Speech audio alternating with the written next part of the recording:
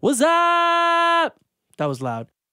When using hardware instruments on Ableton or Pro Tools or Logic or whatever, there's usually some latency that you have to deal with. And today I'm going to show you how to deal with it on Ableton. Here's my click track that I made. Clickety-clack. Now I'm going to create a MIDI track in order to control my Prophet 08, which is what I'm using today. And the way that I do it is by dropping an external instrument, as you just saw. And also make sure that your reduced latency is checked. Under preferences, you're going to double check that your MIDI configuration is on for whatever instrument you're using. That's going to vary depending on what you're using. Also on external instrument, check that as well as your MIDI too. And then make sure your output is set up to whatever your Prophet or your whatever synth is going through, okay? So we have some sound here. Next, I'm going to draw some quarter notes in order to test the accuracy of the timing of the hardware instruments. Quarter notes are very easy to use as a reference for timing. So let's see.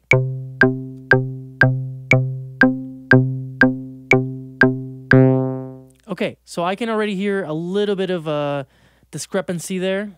There's just like a little bit of latency right now because there's not many plugins, and this will always vary depending on how many things you have on your session. But anyways, I'm going to record the Prophet into audio track that I just created, 5 and 6 as well. And let's just see what's going on here.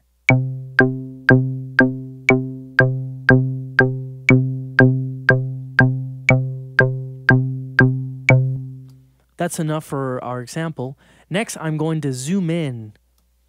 Select somewhere at the beginning of a beat or a measure, and then just highlight all the way. First, unsnap to grid, so you can move freely. There we go. And then hold Shift and click, up until the beginning of the transient of that wave file. Next, keep an eye on this area right here. There's a number that's going to show up right here when I select the region again. When I go to the region, check it out. That number, it says 12. That's milliseconds, okay? And that's telling me what the latency is.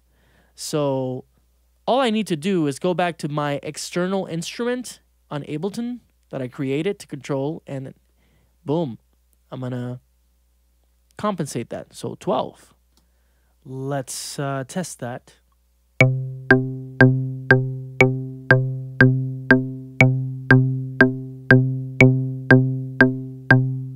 It sounds like it's in sync, and let's double check that. We are going to zoom in.